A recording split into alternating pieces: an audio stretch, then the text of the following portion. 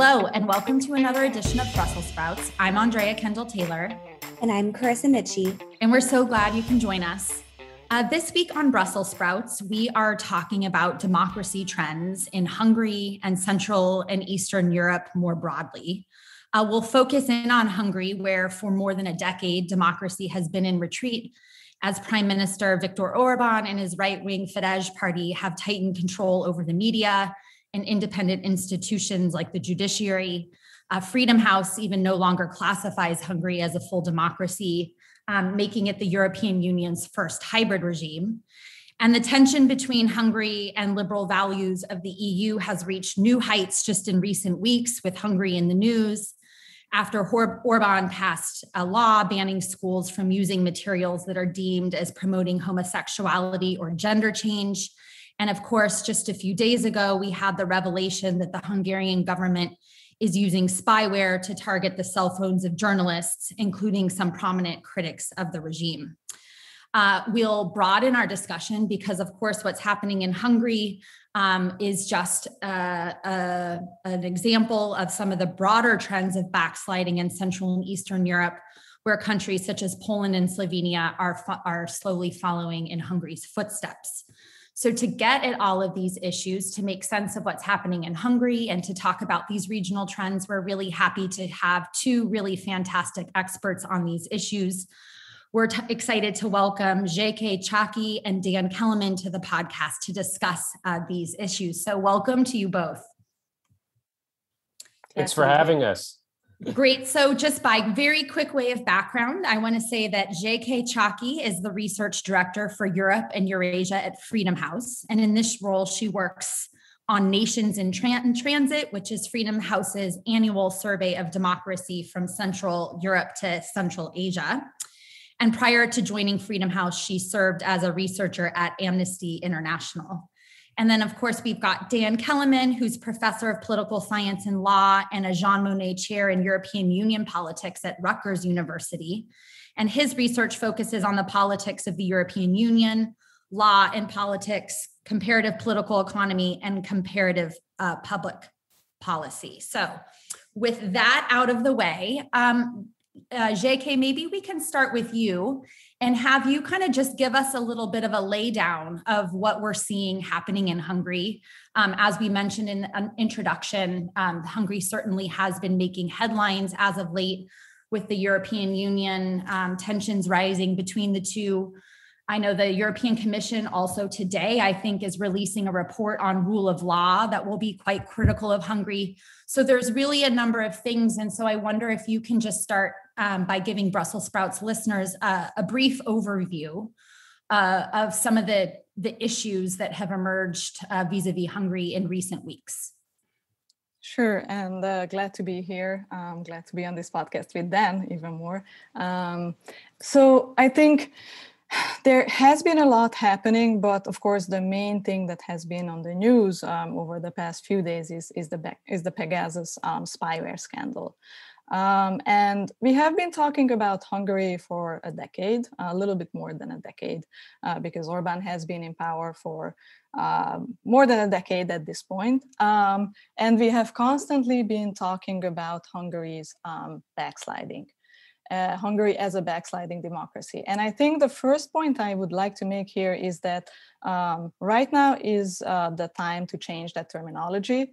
I think it's very important to be much more concrete, because what is happening in Hungary and what's happening to some extent in Poland as well, I think it's more appropriate to call that an autocratization. That just has a larger focus on the actors and describes it more aptly, the current developments. And I think this Pegasus, the spyware scandal, as well as the very recently passed anti-LGBT plus legislation, are two examples that sort of show us how far this regime has gotten. And I consciously use the term regime in this case, because for the first cycle that Fidesz was in power, and even for the second one, we could talk about takeover of certain institutions, certain democratic institutions, in a way that was, quasi-legal, meaning that it respected, it obeyed the letter of the law, even if not its spirit. And many called, like Professor Kim Lane-Shepard called that regime a Frankenstate, where it borrowed examples from other countries. It was more or less legal. It could point to other countries, but put it together in a way that resulted in this Frankensteinian regime. I think we are past that point right now, and these two developments make that clear. And I think that this is kind of a turning point, similar to previous turning points, like the anti-migrant, anti-Soros campaign. So this regime used to be a heavily lawfare-based regimes, meaning it used these legal tools to stay in power. And now with the anti-LGBT plus law and with using spyware against its own citizens, I think the Hungarian government has moved from attacks on discrete small groups to prop up itself in power to more like an indiscriminate targeting of society as a whole, where anyone who disagrees with the government could potentially be a target. And of course, with the Pegasus scandal, it's a shocking violation of privacy, which is even more appalling because of the echoes that it creates with communist times. And so, I mean, it's unclear what the impact will be in the medium term, because it came out just right now. The short-term reactions from the government include denial and whataboutism on the other side. But this could blow up in the medium term ahead of the elections. I think we don't know that right now. The responses are somewhat muted right now. So it will be interesting to see where things are going.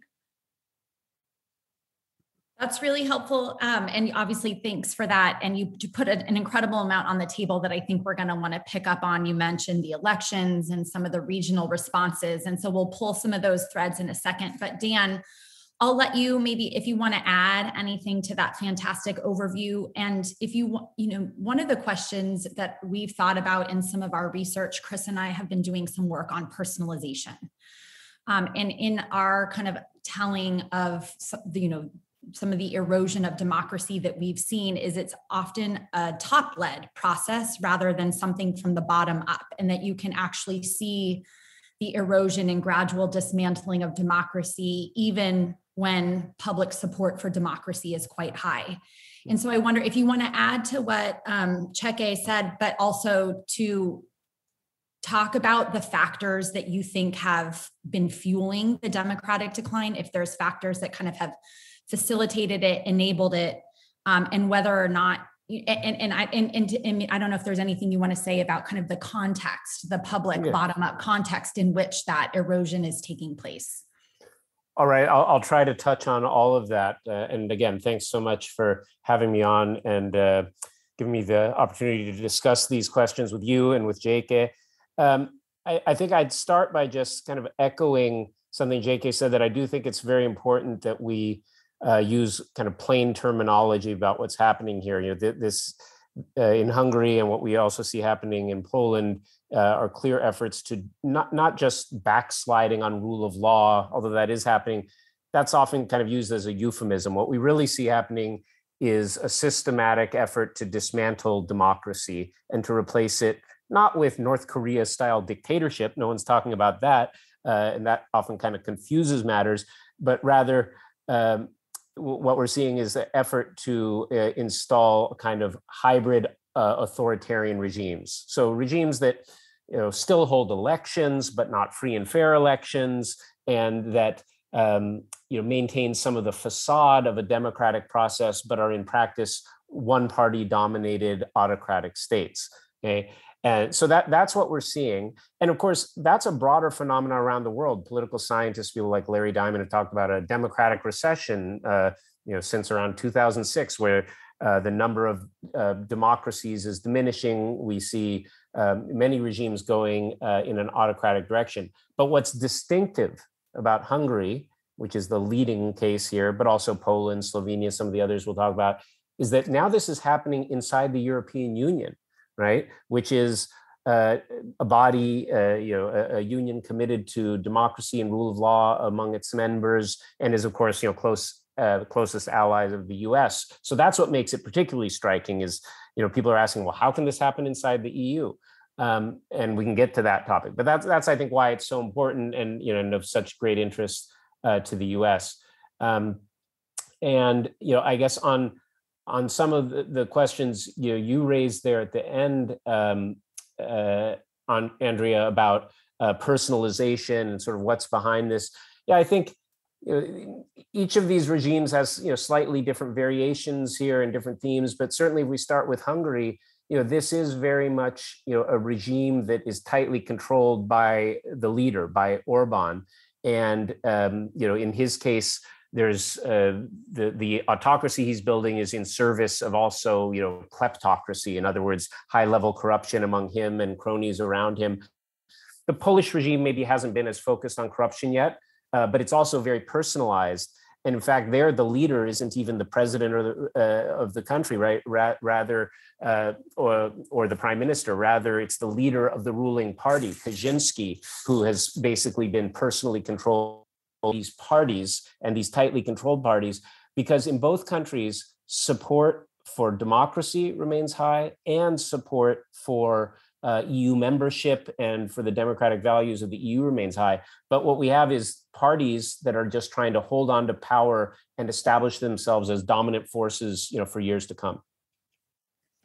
I'd like to pull on this thread that you just mentioned about what are the EU's policy options in a lot of these cases. And I know, Dan, you've recently written a report a little bit on focusing on the conditionality of payments of EU funds to these countries.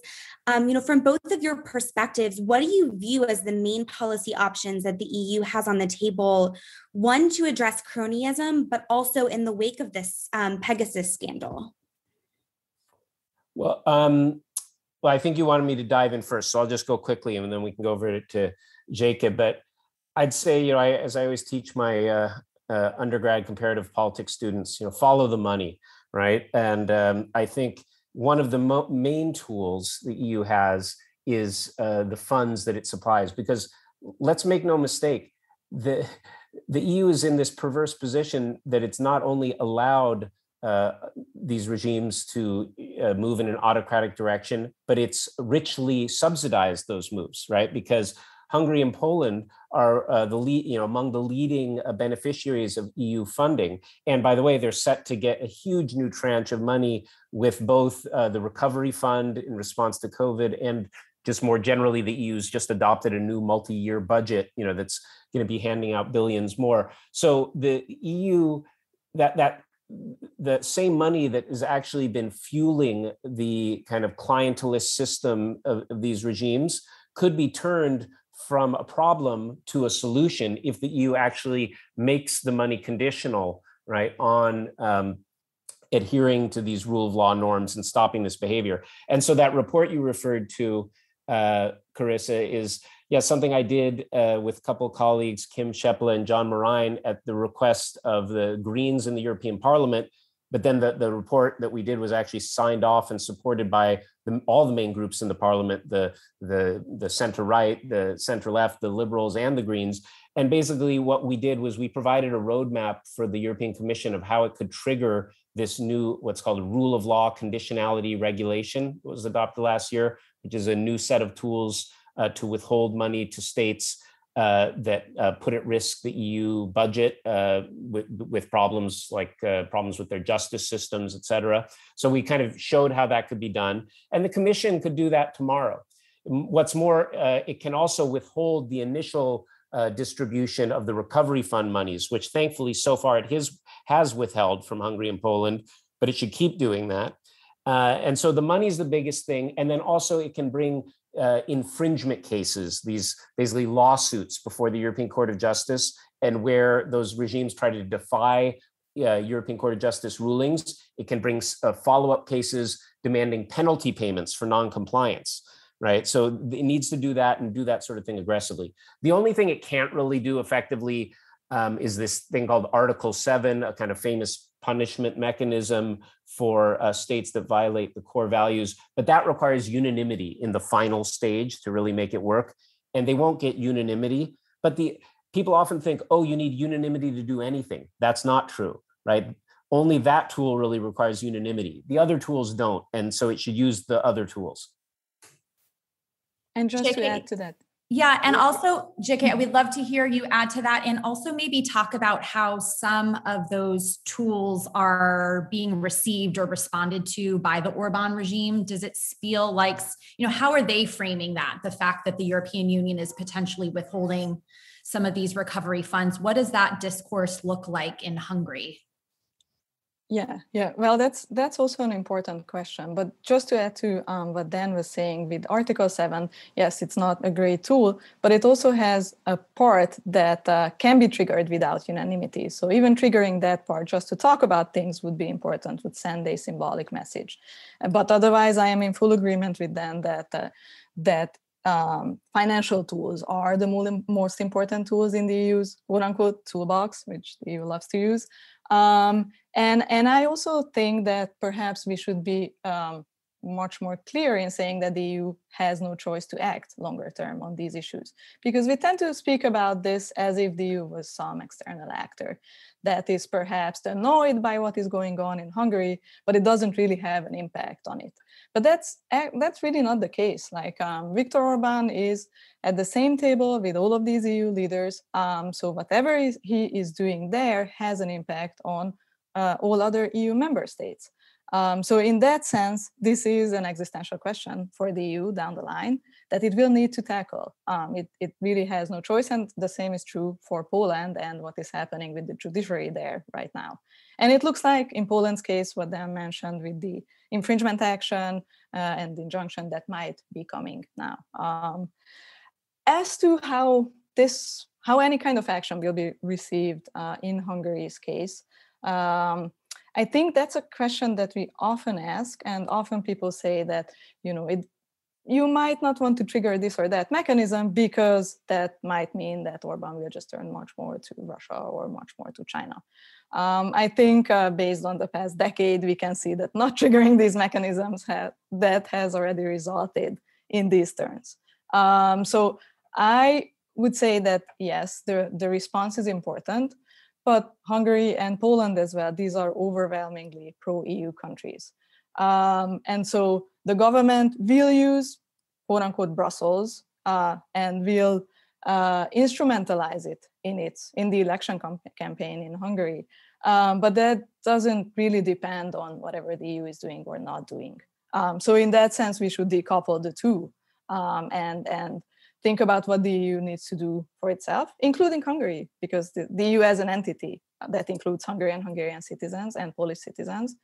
And then, of course, think about what the reactions will be, but that doesn't necessarily depend on these actions as we have seen so far. Great. So I want to talk a little bit about the kind of how you would describe the impact of democratic decline in Hungary. And Roger, maybe you can kind of speak to that. Sometimes in some circles in national security community, for example, if you're talking about what democratic decline means in the NATO context, some people will say, well, it's a military organization and we shouldn't be as concerned about, whether or not they uphold democracy. I mean, that's probably a minority amongst a lot of the people that we talk about, but how would you articulate why democratic backsliding, democratic decline in Hungary matters for a national security community?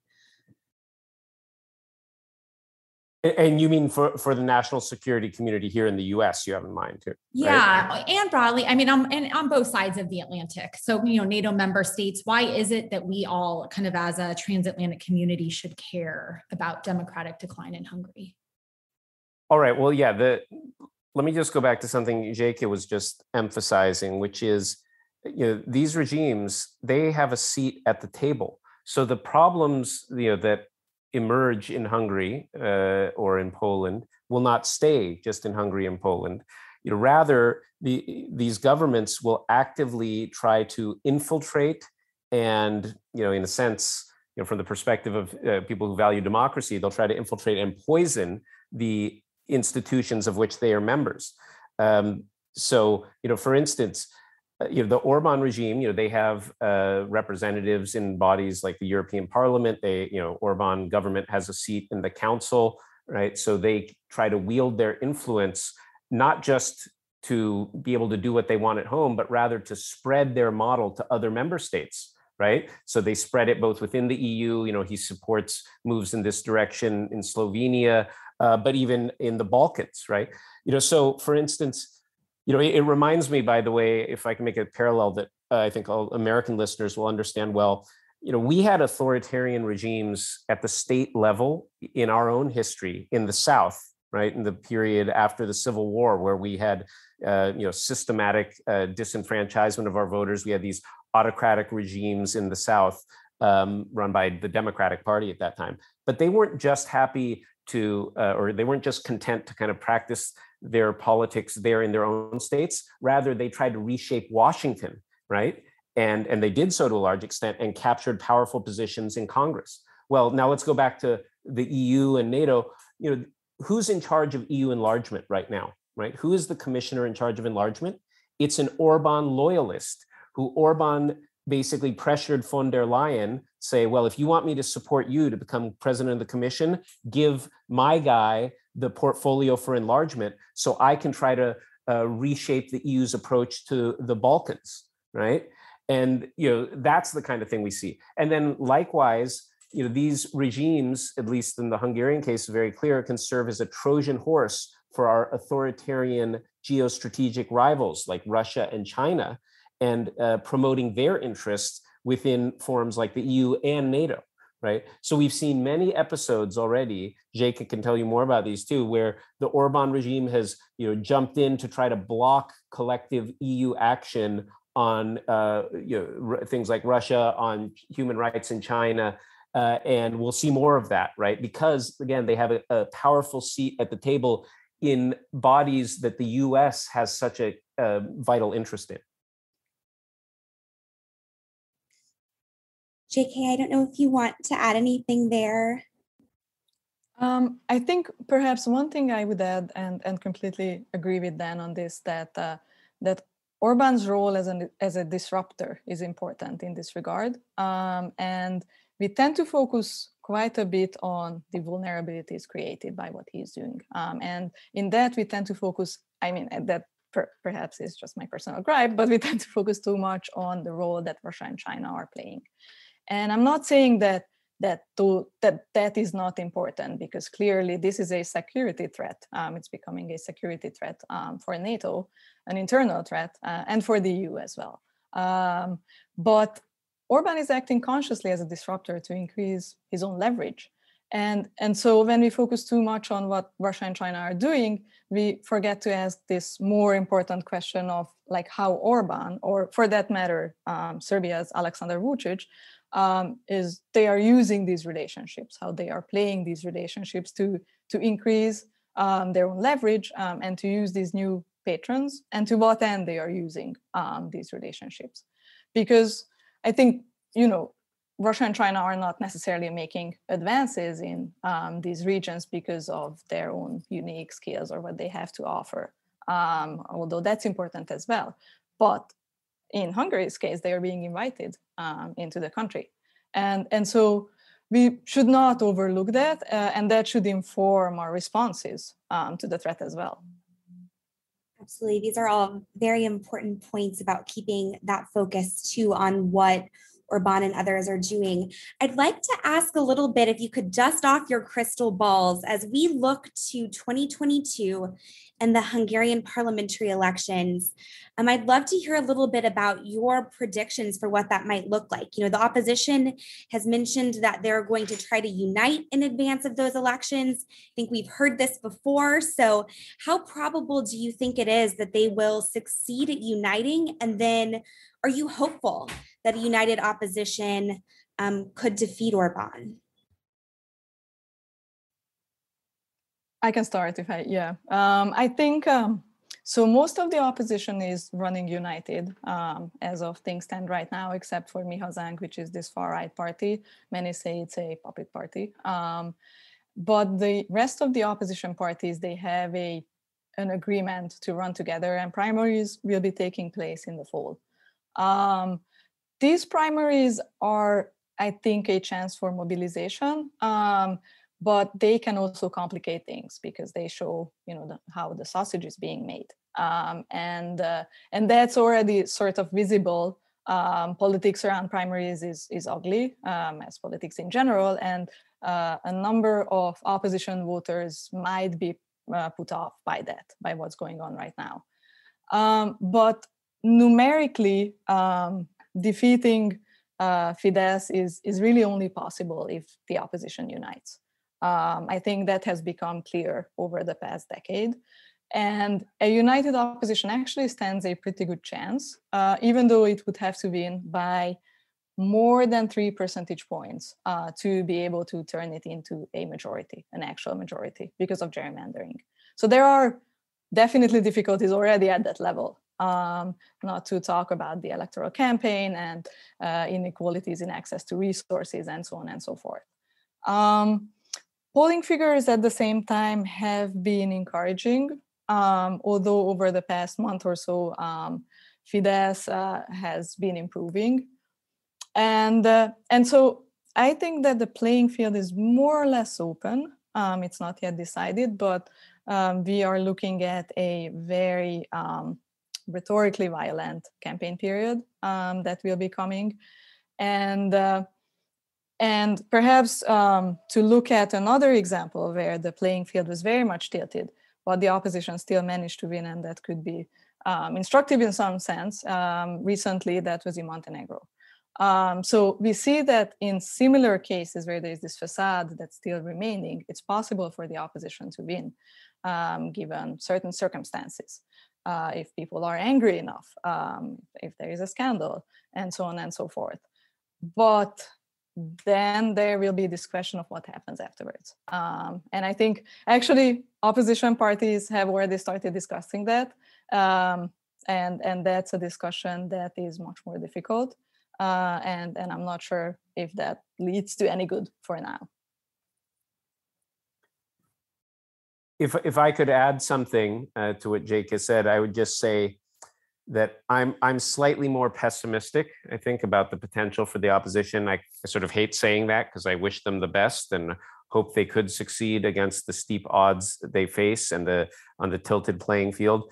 But I find it hard to imagine that happening. And let me just back up to say something that I think some people don't always appreciate, because they look at Hungary, they say, well, this regime may be far right, it may have autocratic tendencies, but hey, after all, they're elected, so it's a democracy.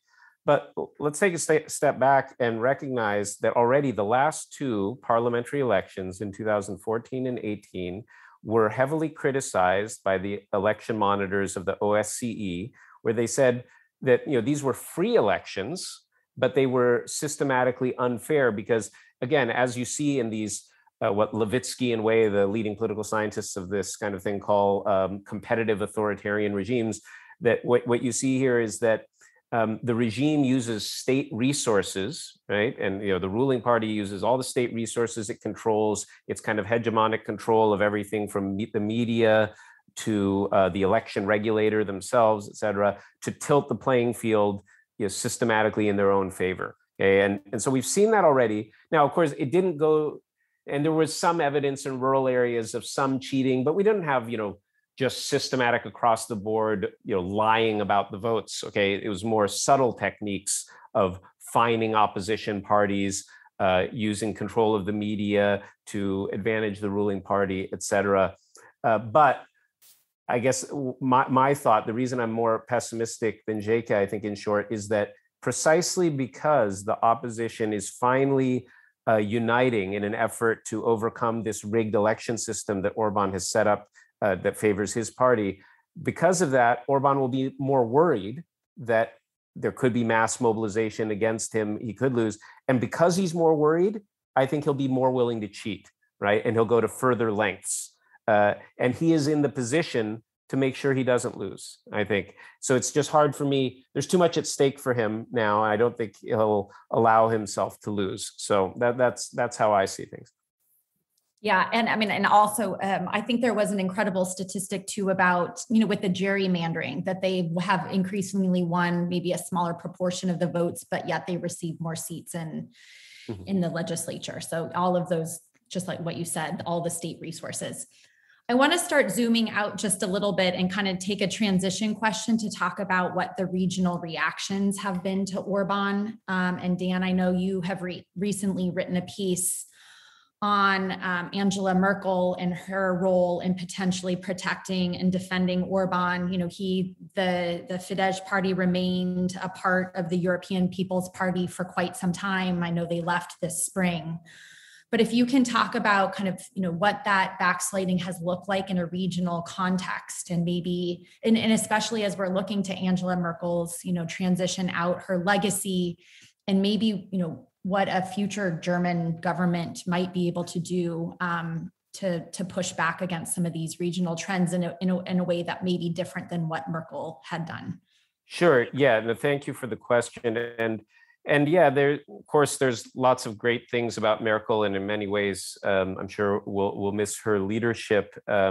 However, on this issue of sort of democratic backsliding within Europe, she's been a key part of the problem, not part of the solution, right? And as you mentioned, for over the past decade, and again, this backsliding or this autocratization in Hungary didn't, you know, happen in the last 2 years. It's been going on for a decade, and over that period, right, Orban's party was part of this transnational what they call Euro parties, which is a transnational political party that operates in the EU context, and that his Euro party is called the European People's Party, where the largest member and his biggest and most stalwart defender was Merkel's Christian Democrats, right? And I can tell you that even when other members of this center-right Euro party were having qualms about their association with Orban, saying, yeah, he's really becoming far right and authoritarian, maybe we should push him out, it was the Christian Democrats of Germany and Merkel quite specifically,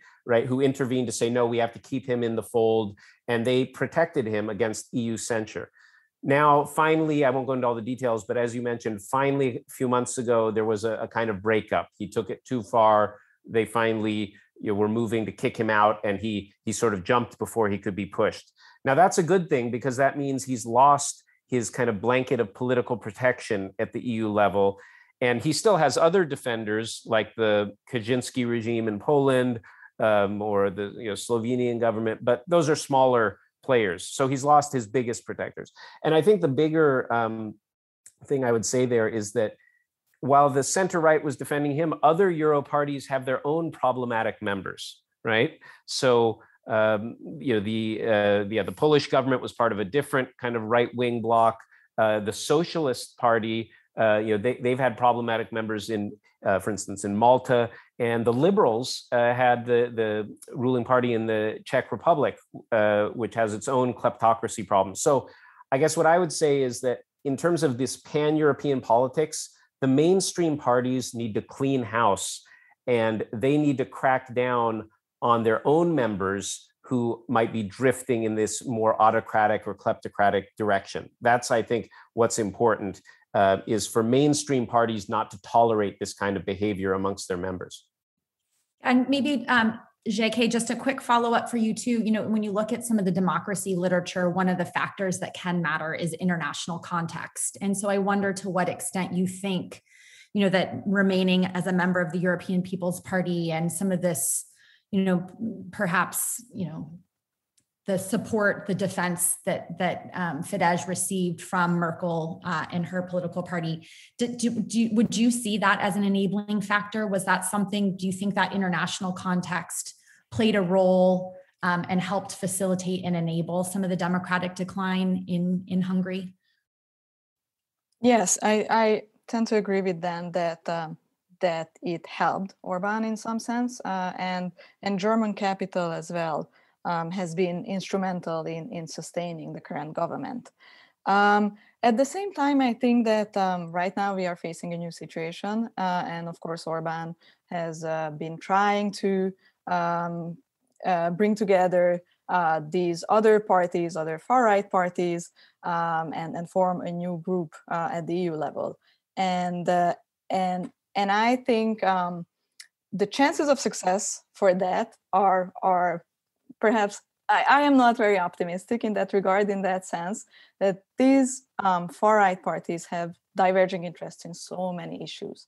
So for them to be able to come together and work together as a party grouping, I think that looks somewhat unlikely that this will stay a group that can function longer term.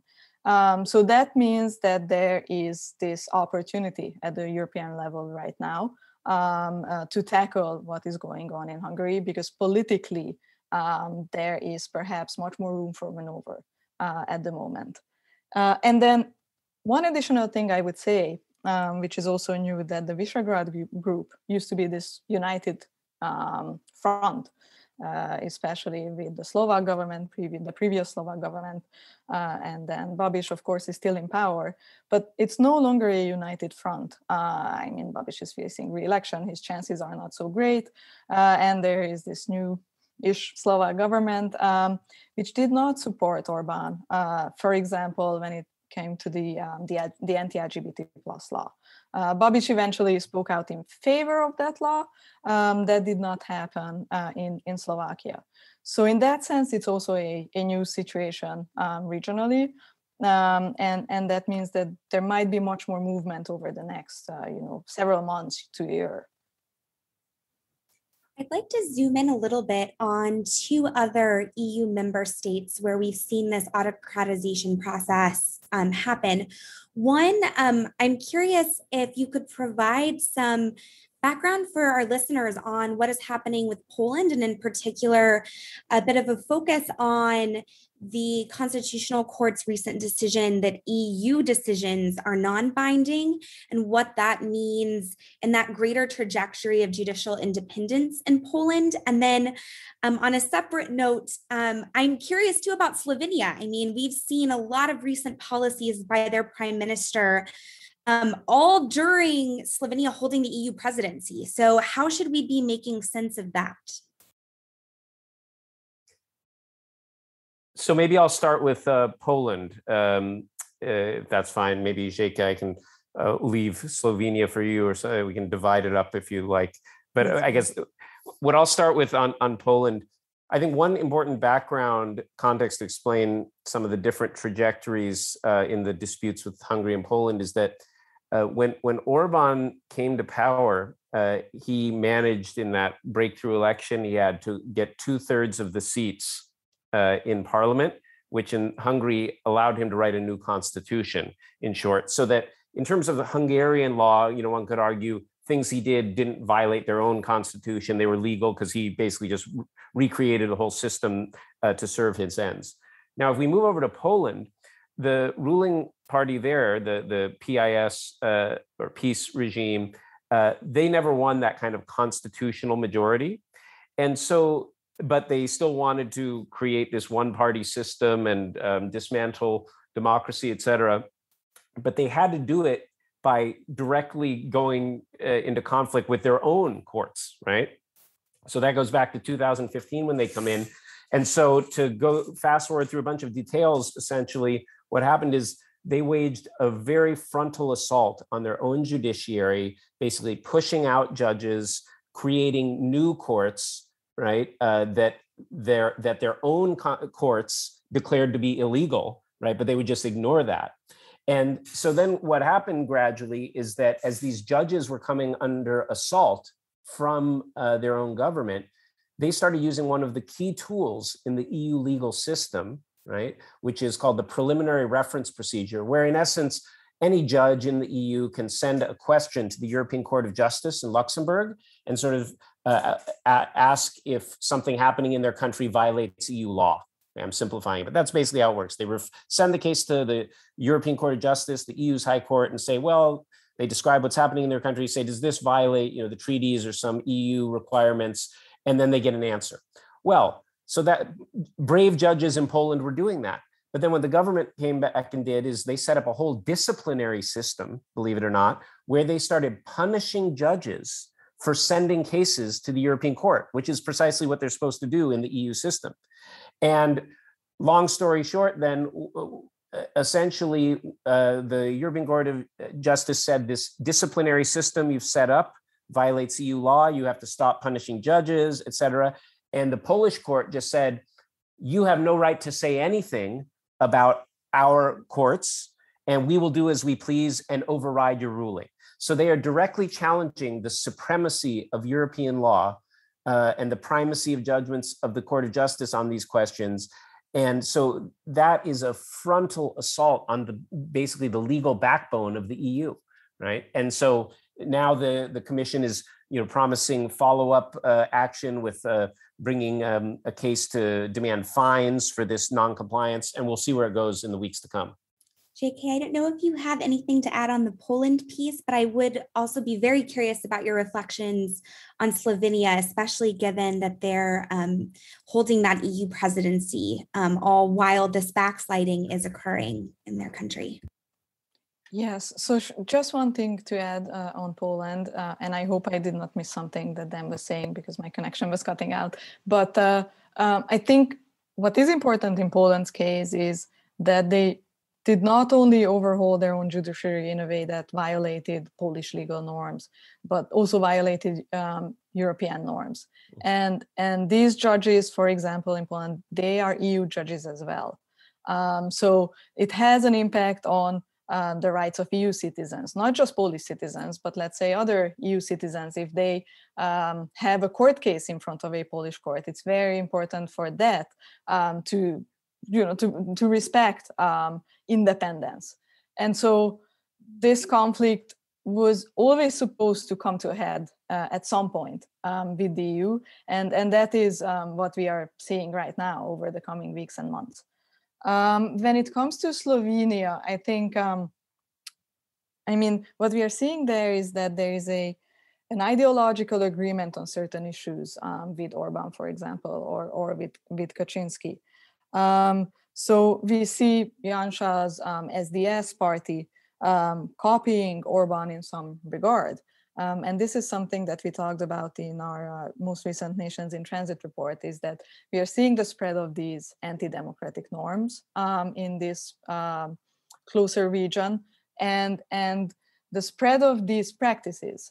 So one example that Janša is deploying is just these attacks on the media, which are very reminiscent of what Orban was doing earlier.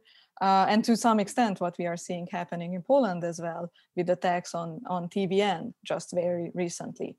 So we see this anti-democratic norm exchange going on in between these countries, which makes it even more important and perhaps even more dangerous. What is happening in Slovenia right now? So it's important to watch, not just because of the ongoing exchange, but also because, of course, Slovenia has the EU presidency right now, and it can be used as a symbolic tool, as we saw with Hungary earlier. All right, this has really been just such a fantastic discussion. We're getting close to the end, and I want to wrap maybe with one final question for both of you, and that is kind of to hear your thoughts on what the United States' role is in all of this. And so, we've talked a lot about the European Union, some of the tools in the toolkit it has at its disposal. But what is the role of the United States? Obviously we have, with the Biden administration, a government that has refocused and elevated the role of democracy and human rights in U.S. foreign policy once again. And so what is it that you would hope that you would see coming from this administration, some of the steps that you think that the United States could take to help push back against this democratic decline in Central and Eastern Europe? And so, Dan, maybe we can start with you and then end with JK. Yeah, thanks for the question. And I'd start by saying, that one of the first things the administration can do is to use the right language. And it's, I think, very promising that if you go back to 2019, I think it was already, then candidate Biden talked about the advance of authoritarianism around the world, and mentioned not just countries like Russia and China, but also mentioned Hungary in that context. And I think it's important because, again, as we said, often the EU leaders, probably because they have to sit at the same table in the council with Orban, they're reluctant to kind of say these things, right? They just use euphemism. They can't they won't even admit that reports by places like Freedom House or the VDEM Institute have recategorized Hungary as authoritarian. They won't admit it. The U.S., I think, is freer to do that, and I'd like to, see the Biden administration continue to use the kind of language which Biden has himself used. So call out these terms, apply pressure to them, and I think there can be economic pressure as well, kind of in terms of the signals we're sending about where we want to invest resources, et cetera. And I think by also applying pressure to the EU, ultimately it's going to be for the EU to solve these problems and for of course, the societies themselves to do it. But I think, we can make it very clear that we want our allies to kind of clean house internally, right? So that we can, take on the more global threat of authoritarianism that President Biden has made, a clear centerpiece of his foreign policy. And JK? Yes, very, very much agree with Dan on that. I think the US has a very important role to play right now. And that is clear to the new administration as well, despite these competing priorities. And I think it's also clear that the previous approaches did not work. So in Hungary's case, neither shutting Hungary out, nor what was supposed to be about emphasizing concerns only behind closed doors, these did not work. But that was, I think, partly because Hungary did not receive enough attention, which resulted in Orbán being able to punch above his weight. So I think right now it's important to have a flexible yet very firm approach, as Dan was saying, especially when it comes to Hungary, where the two sides can talk, but the US makes it very clear what the red lines are and stands up for values. Decoupling Hungary and Poland could also be an option. I think that's something that we should talk about. And then in terms of concrete steps, for example, next time to send a message comes when appointing new ambassadors. So these ambassadors have long been political appointees. We know that if that changes, that would certainly send a very strong message. And the Biden administration's focus on corruption is also extremely important for this region. So continuing to focus on corruption and using some of the tools that the administration has used previously, I think that could deliver results down the line. Well, thank you both. Again, I mean, it's just really a tremendous conversation. It's such clearly an important topic, but also something that's really difficult to know kind of how to push back. With this kind of slow degradation of democracy, it often is like the frog in the boiling pot of water, and it's hard for outside actors to know how to push back. And I think you've both kind of given us some really wonderful examples and ideas for what the role of outside actors can be, both the European Union and the United States. And we're just really thankful for all your scholarship on this work. So JK, everything that you do with Freedom House and elevating and keeping a light on these important issues. And Dan, obviously, all of your scholarship on these issues contributes to the field tremendously. So we're thankful for all of the work that you do. And then maybe just to put in one terribly gratuitous plug for work that Carissa and I are doing, we just published, along with Erica Frantz and Joe Wright, a piece in the Journal of Democracy on how personalist politics is changing democratic politics. So if people want to check that out, we've been thinking a lot about how the rise of personalism is influencing democracies. So with all of that, this is an issue that we in our program will continue to talk about, and we hope that we get to continue to have discussions with both you, Dan, and JK. And again, just thanks for doing this, and hopefully we'll get to do it in person at some point soon. Thanks so much. Really enjoyed the conversation and look forward to reading the study you mentioned. I always learn so much from both your work. So thanks so much. Yes, thank you very much. And also for elevating this topic to a discussion. Thank you so much.